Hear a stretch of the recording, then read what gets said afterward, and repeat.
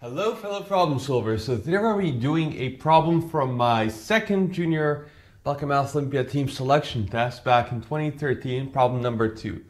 I suggest you try this nice problem out for a minimum of 20 minutes, ideally 40 to an hour and a half, not more than 3 hours.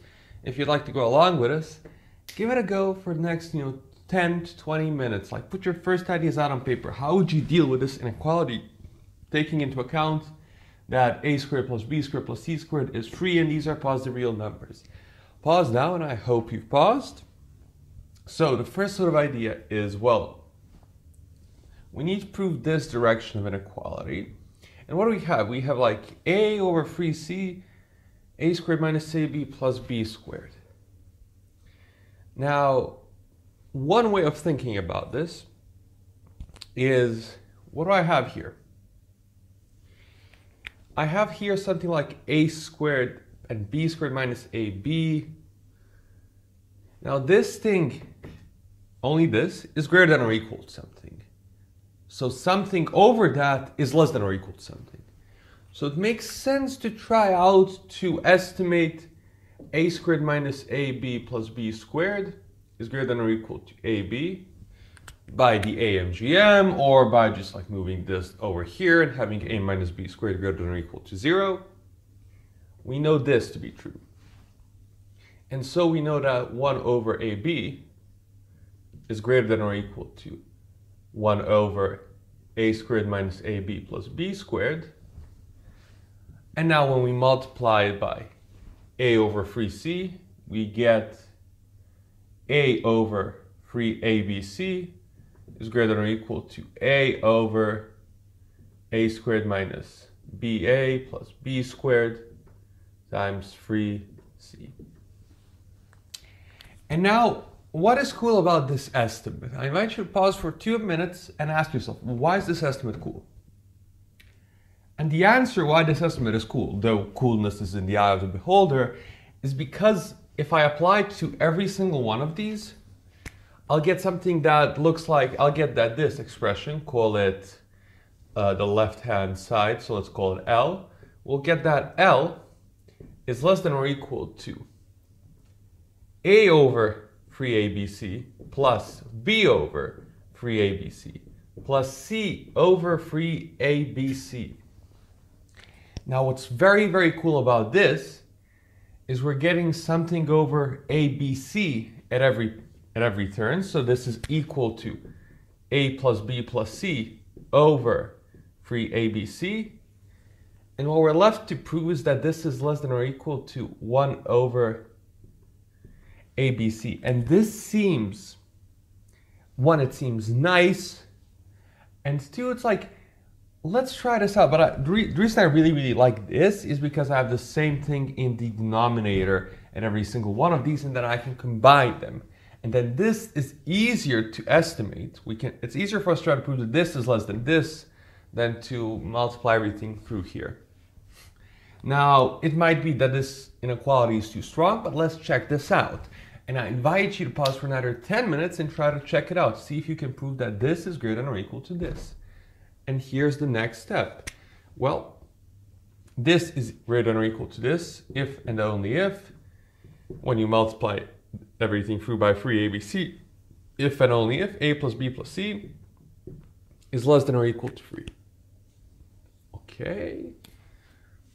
Can we prove this in any way, shape, or form? We still haven't used our condition that a squared plus b squared plus c squared is equal to 3. So maybe there's a way to use this condition now to prove this. And the answer is, well, this isn't going to be homogeneous if I just write 3 is equal to a squared plus b squared plus c squared.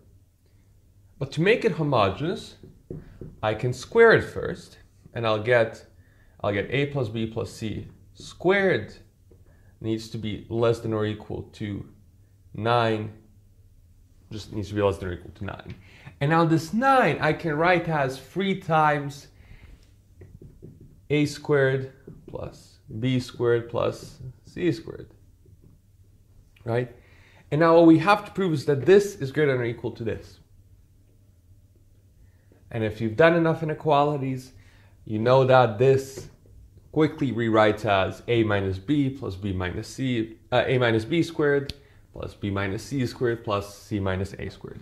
When you get rid of the square and you move everything on this side, it rewrites as a minus b squared plus da da da da is greater than or equal to 0. And this then proves the inequality. So how we would write this down is, so the way we write this down is we first say, note that this, from here we have this. Mind you, if you were reading this as a solution, you would be like, why are you even looking at this?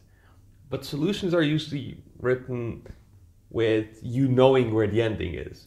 And then you just need to write the steps in the most concise way. Versus solving it is all over the place, right? You're sort of like, I'll try this, and I'll try that, I'll try this. Here we tried the thing which ended up working. So what we do now, from here then we say, note from this we have this, we call this 2.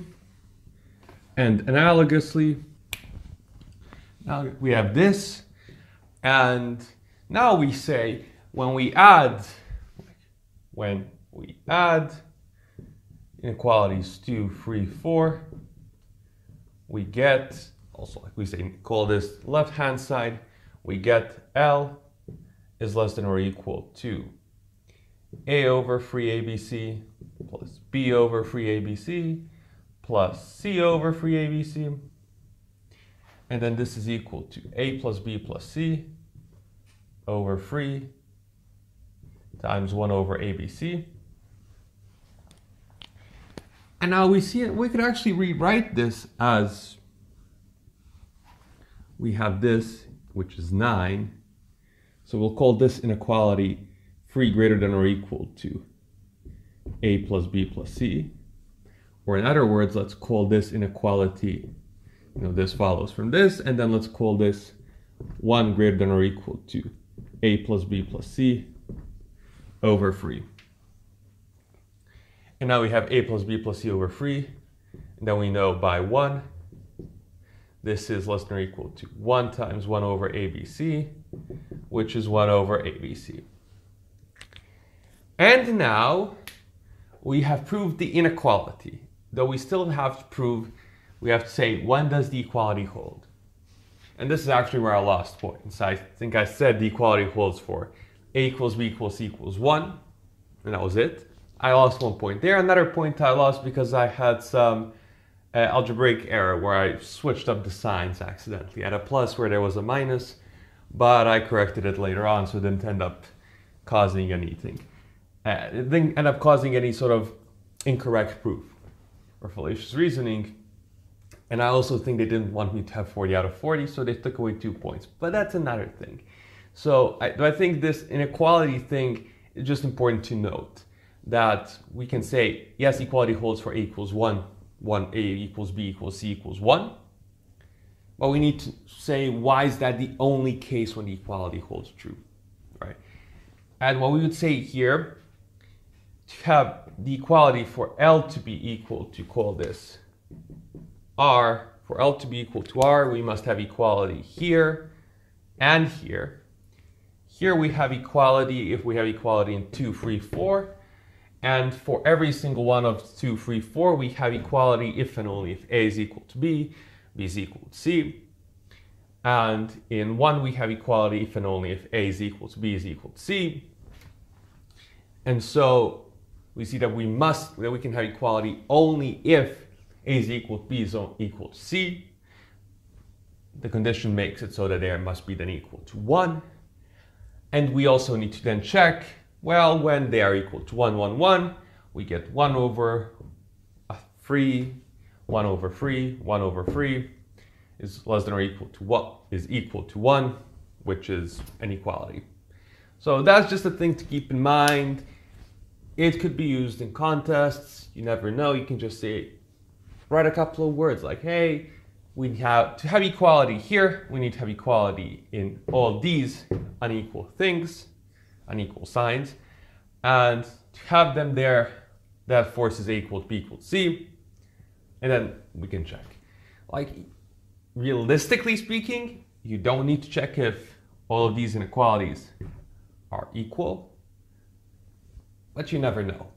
And it's 2 minutes, that can be a point up or down, depending on who's grading you. So this finishes up our problem, and as always, thanks for problem solving.